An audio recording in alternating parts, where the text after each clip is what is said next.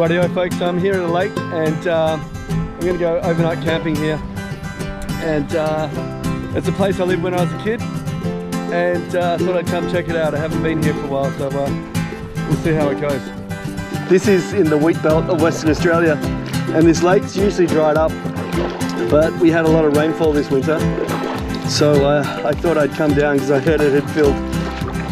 So these are old trees that were, well, this lake was once a freshwater lake, and because of the clearing of the land for farming, the salt levels rose, and this is now a salt lake. So pretty much everything that lived in it died, including the trees.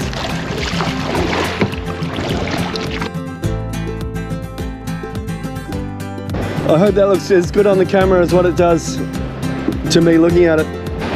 This here looks like a good spot to camp.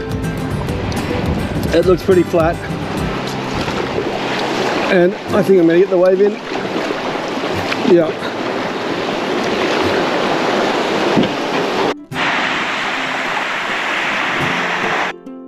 So it's 5:30 in the morning and I'm just getting up now.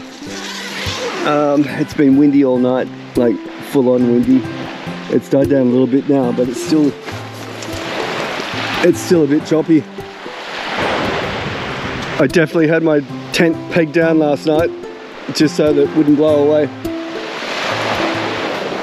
But there's not much around here.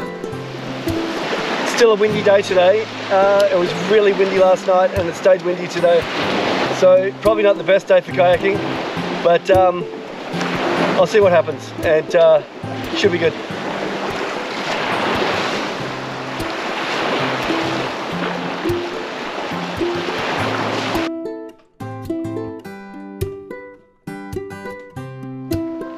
So I'm done, and just as there's a lot of flies around, just as a bit of bonus footage, I brought my bike with me as well, not just my kayak.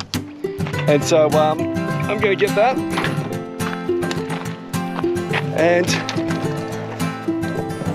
there's apparently a hill up there. So I'm going to ride up that hill and we're going to see what's up there.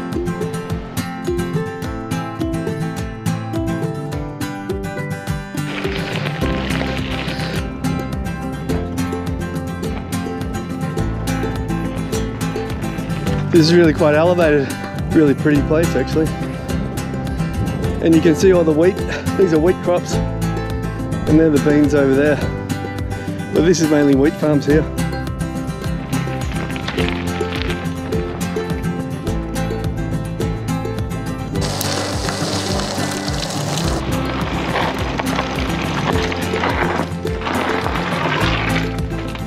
Alright, that's my trip done. Hope you enjoyed it.